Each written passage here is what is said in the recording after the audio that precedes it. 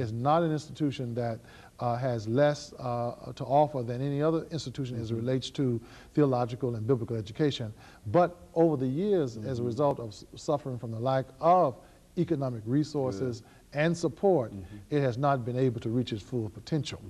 And so the civil rights movement in our city, in Nashville, has had a particular impact on opening up access to these various venues of political and economic power that has made our schools much more viable institutions for the future. And yet, because of that history of racism and isolated from resources, they still struggle with the need for support. So support, for additional resources, and et cetera.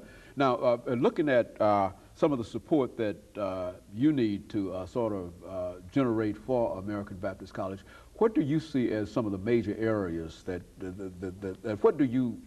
what are some of your primary objectives in terms of trying to raise more money for what you're doing? Well, American Baptist College deserves the support of the Nashville community because of what it contributed to the community. If there had not been an American Baptist College, we would not be as far advanced and progressive in social justice, because the student leadership of that college helped this community come to see and understand its need to be inclusive and to treat everybody on an equal basis. So Nashville itself, I hope, will come to own the future of American Baptist College in a way that it will support it. We are developing a capital fundraising campaign for the college, and in doing so, we pledge to raise $1 million by the end of this academic year. Excuse me.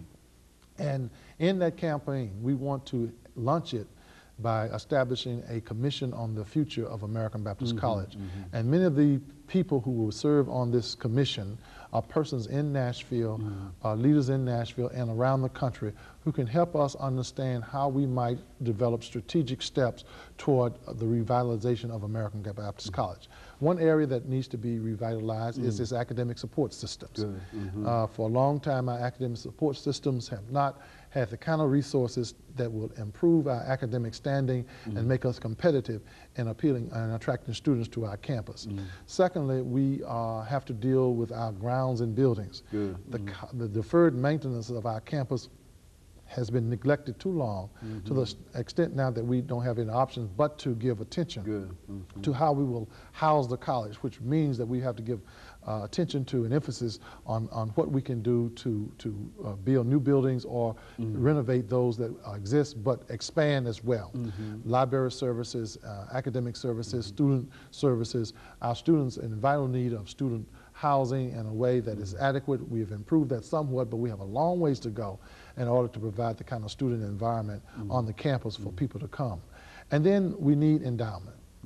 We need endowment. The school does have a modest endowment, very modest, nothing that would compare to the Vanderbilts or the Tennessee States here in our city, but an endowment nonetheless of near $1 million as a result of separate endowments that people have given to the school. But we have to give some real strategic thinking to how we can build the endowment of the school to ensure its future on into the next century. And we feel really excited at this point because of the new leadership of the National Baptist Convention, USA Incorporated, Dr. William Shaw, and of course my coming on as leader of the college as president, that together we can begin to rally the convention itself and our constituents and other people, non-traditional funding sources, to build the endowment of this school.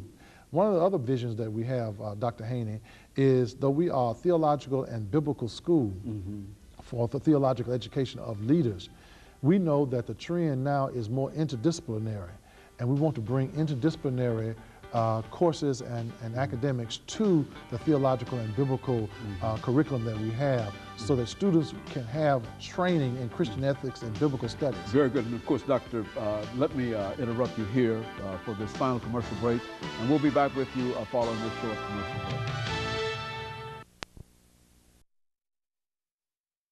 College and the Civil Rights Movement.